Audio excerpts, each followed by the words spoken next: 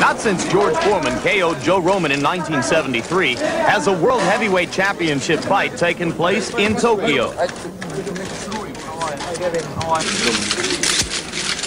Within 2 hours of the champion's arrival here, Tyson Mania was in full cry.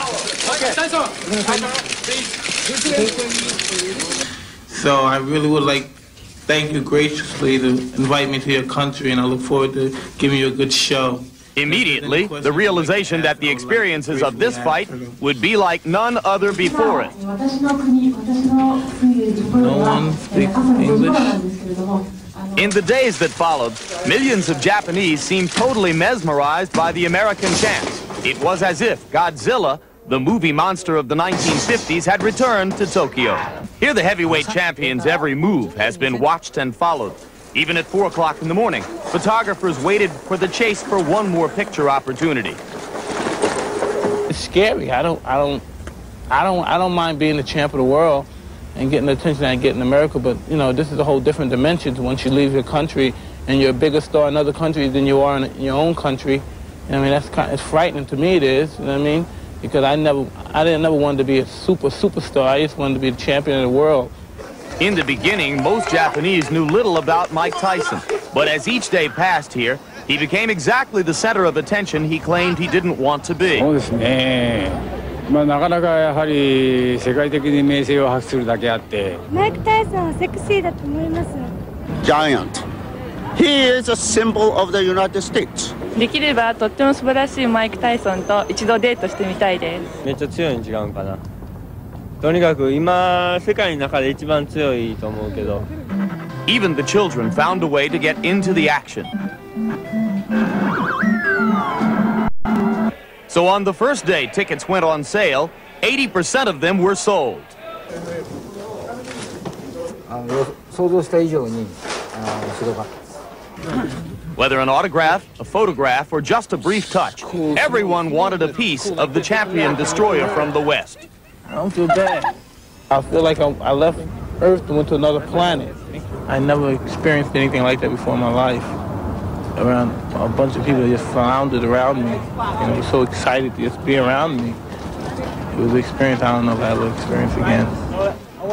I feel everyone should know who the world champion is. And in my mind, before I ever traveled to another country to fight in a world championship contest, I thought, yeah, everyone should know the champion of the world. But God, man, I would have took second thoughts if I knew it would have been like this.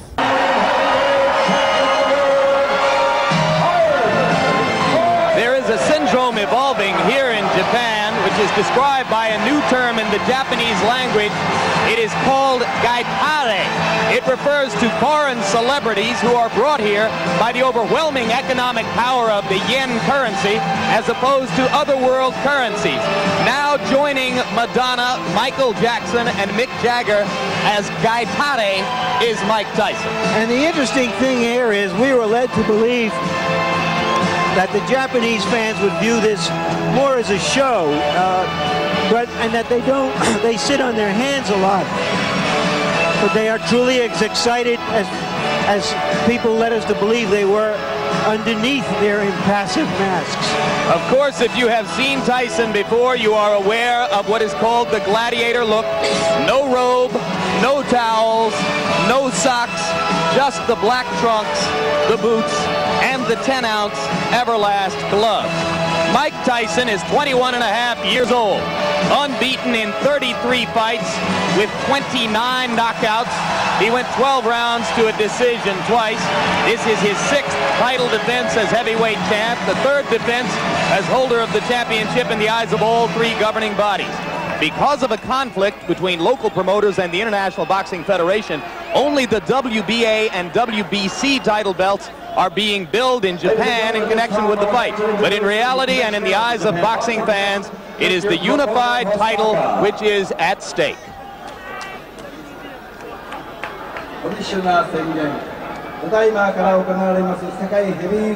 And right now, let's go up to our ring announcer, Michael Buffer, whom the Japanese promoters have flown over from Philadelphia in the United States.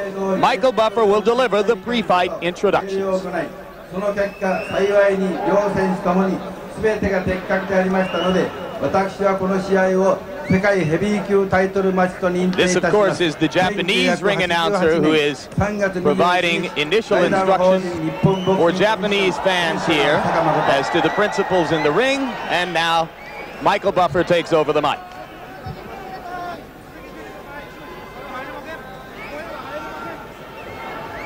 And now, ladies and gentlemen, konnichiwa. Good afternoon. This championship bout is a presentation of Taking Boxing Promotions, President Akiko Honda. It is sanctioned by the Japan Boxing Commission, Commissioner Makoto Hosaka, and the World Boxing Council, President Jose Suleiman.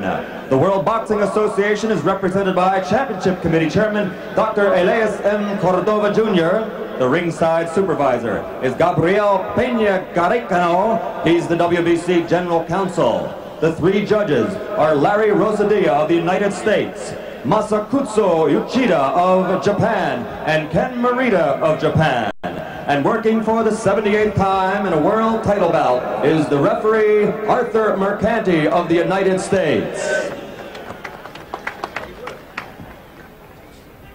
And now, ladies and gentlemen, to all the millions and millions of boxing fans watching around the world, welcome to the Tokyo Dome, the Big Egg, right here in one of the greatest cities in the world, Tokyo, Japan.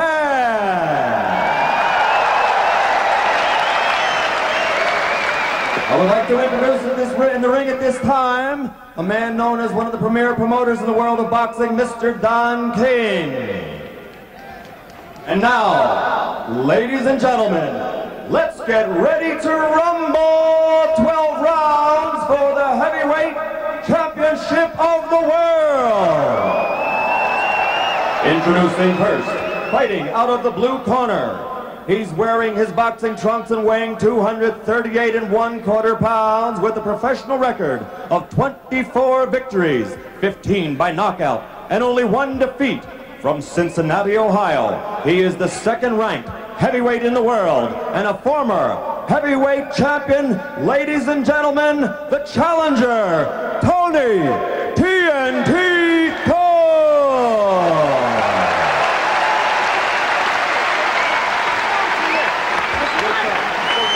And fighting out of the red corner, wearing the solid black trunks and weighing 216 1/4 pounds, from Catskill, New York, which is the hometown of the late great trainer of champions, Cus D'Amato. He brings a professional record of 33 victories without a loss, 29 KOs, including 25 KOs in 5 rounds or less, and 15 in the first round alone. Ladies and gentlemen, presenting the undisputed, the undefeated heavyweight champion of the world, Iron Mike Tyson!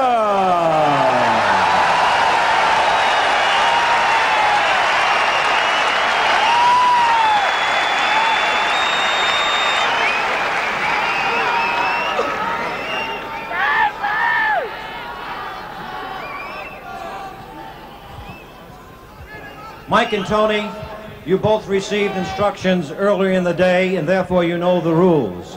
I wish you both an awful lot of luck now. Return to your corners to await the starting bell. Good luck. That's Arthur Mercanti doing his 6th heavyweight champion fight, his 78th world championship fight. Tubbs says he knows how to fight. The champion, everyone says it. It's a little bit more difficult to pull it off. Let's see if he really wants to rumble as he says he does. I see Mike Tyson iron the belly, the midsection of Tony Tubbs, so look for him to jump right on in the first round. Okay, all set? All set. Go. Mercanti says they're all set, and there's the bell for round 1. Tubbs throws the jab, and Tyson responds in kind. Go to your right, Greg.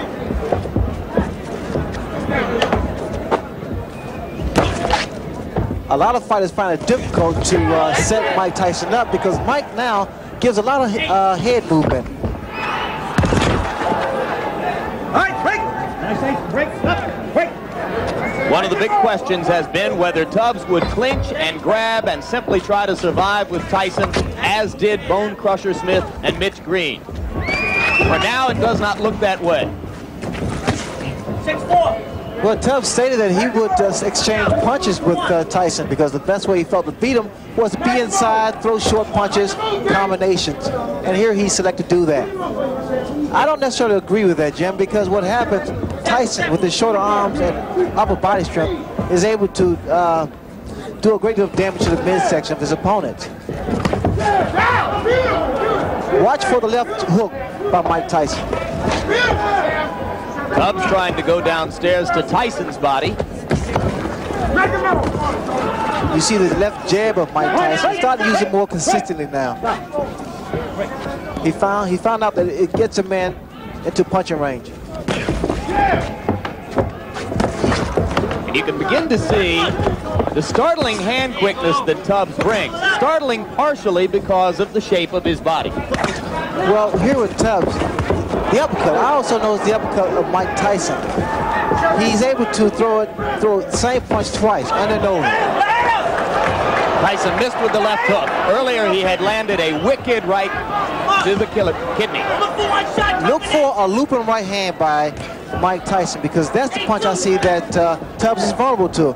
He keeps dropping that left hand. 1 minute to go in round one. Tubbs landed a left and ducked away effectively. You know what to do, Sam. There you go. There you go. There you go. You know what to do, Sam. Speed, baby, speed. Come on, sweet. Sweet. Oh, right there. What Tubbs needs to be doing now, he needs to throw 2 and 3 jabs to kind of break the rhythm of Mike. Because what's happening, Tyson's starting to set up. You need to break that rhythm with a jab. Tubbs throwing the uppercut. A lot of people think he will have to be effective with that punch because Tyson comes in constantly. Well, Tyson also lunged him with an overhand right there, and that's one of the mistakes he makes. 10 seconds to go in round one.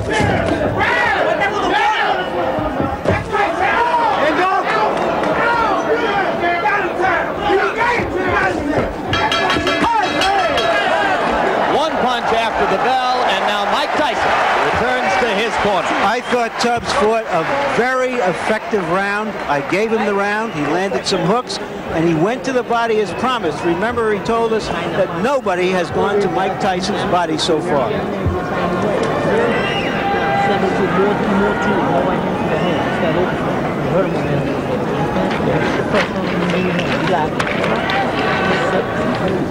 The voice is that of trainer Kevin Rooney. Mike. Give here, Mike. Oh, you got it? 6 and 1, half dozen the other.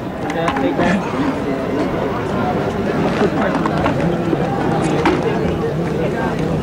Keep moving to it. If I make a move for you, move to the right. I'm cutting to that back, that moving that foot. You hit him with the right hand to the chin. Relax. Okay. Second down. Second down. Okay. Good. Second down. Round 2. The talking in Tubbs' corner was done by trainer Odell Hadley. So now Hadley and Rooney have had their minute, and round 2 begins. Tubbs keeping that right hand up because of the left hook of Mike Tyson. But also, you notice now you see a much more relaxed Tony Tubbs. So now his punches are being more fluid. Look at Tyson with the rapid-fire 3 jabs in a row. Something new within the past year. Well, Tyson is starting to improve each time he steps into the ring. But what I see here in Tubbs is pretty much trying to get range so he can drop his right hand, because in his corner they told him to drop the right hand. The left hook lands, but he needs to come back with the right hand.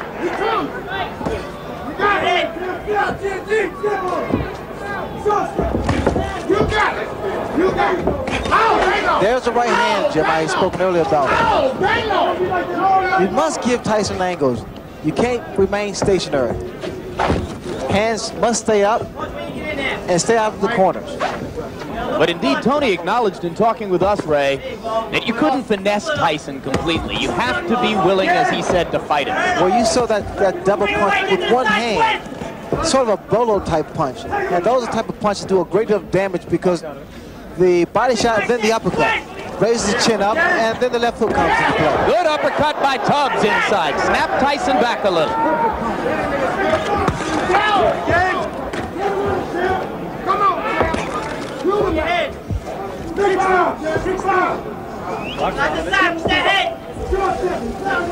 Tubbs has to be very careful. You notice he put both feet together, and it's easy to be knocked down or knocked off balance. He's trying to use his additional weight. Coming up on a minute to go in round 2. Tony Tubbs so far appears in no way intimidated by Tyson's fury, as have so many of his opponents. Good left hook. Good combination by Tubbs. Open up.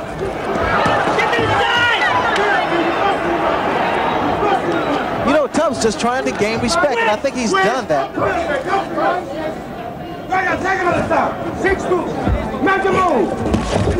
left by Tyson. Tubbs reeled. Those hands must be kept up higher. And again, like I stated earlier, Jim, I don't think it's a good idea to exchange punches with Tyson. Good body shot, but you need combinations now. 30 seconds left in the round. Both fighters have had their say here. I couldn't tell whether or not the punch hurt. Tubbs is hurt. Tubbs is hurt badly.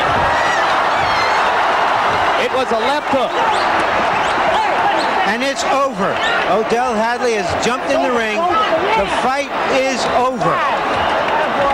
With stunning swiftness.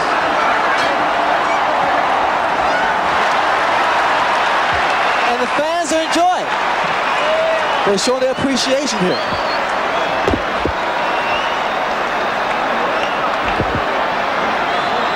All right, Mike Tyson, it seemed that Tony Tubbs went right at you and tested you, and you were a little bit too strong from him, but he was effective until you hurt him. Well, he was effective because I planned it that way. I was looking for the opening because I planned for him to run, and then when I saw he came such a easy target to hit, I was just planning and planning. And he had his hands up very high. I was surprised that he had his hands up so high.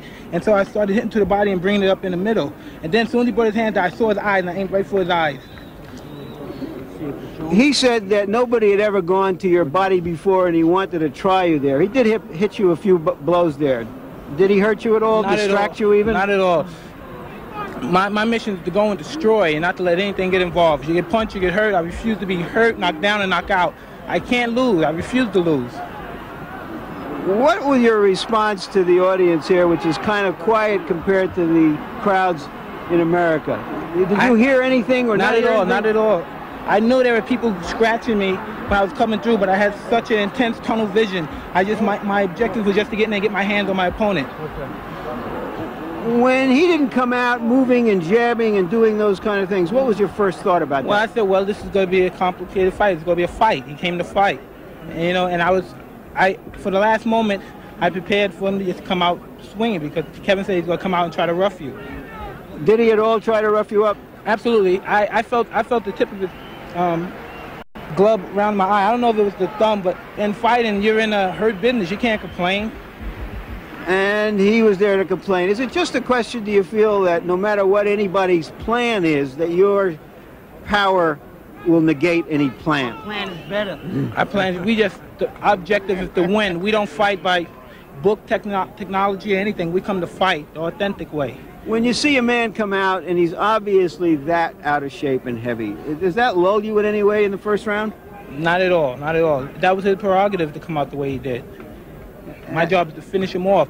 You see, if he would have went 10 rounds, 6 rounds, 7 rounds, then someone could say something critical towards my performance. But he came out a tough performance. He didn't come like a guy that just came to pick up a payday. He got hit with a solid shot. It looked like it was above the eye, but I tried hitting exactly in the eye. And he took a great shot and he went down. But if he would have lasted 6 or 7 rounds and he was out of shape, then you could criticize me. But he came to fight, and if anybody could criticize that he was out of shape, I did what's supposed to have been done to a person that was out of shape. I got rid of him quick.